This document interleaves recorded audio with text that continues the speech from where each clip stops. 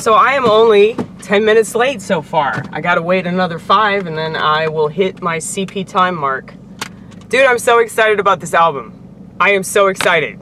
If you don't like the band, you're an idiot. Just to let you know. I hope I clarify things for you. That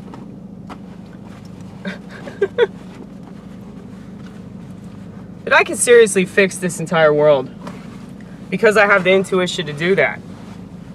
But it's not my job to fix the world. It's not my job to implement these things. It's just my job to tell you these things. The best way that I can tell you is to show you how much better my way of life is than yours. Because I have fought this culture tooth and nail since my entry into this shit world. And you know, I was told by a black man,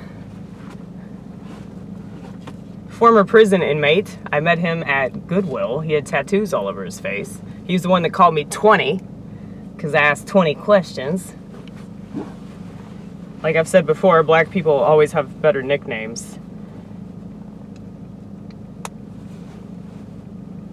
Oh, because they're from the street, you know? They got street names. You need a street name. I do. I really do. If the Vortex would like to help me out with that would be cool. You know, Jesus Christ, the street name that I've given him is JC Dollar.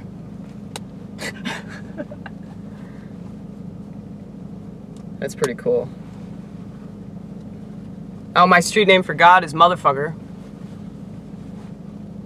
Only an actual Christian would understand that, because like some fake Christian would get offended by that shit. But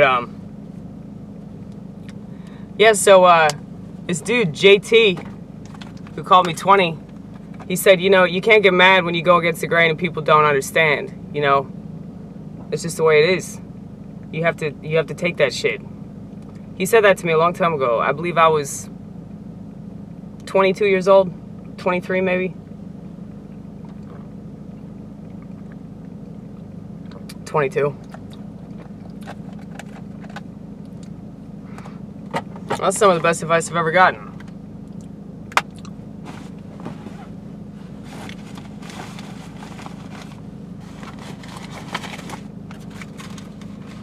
So I have this whole thing of jokes that I gotta go through tonight.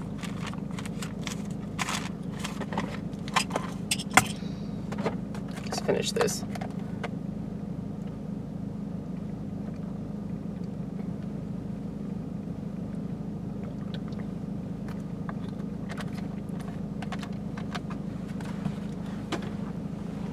Look over there, you guys. I just wanted to show you. I get really sad when I see things like that and I can't do anything about it. Can you imagine how I feel about the foster care system?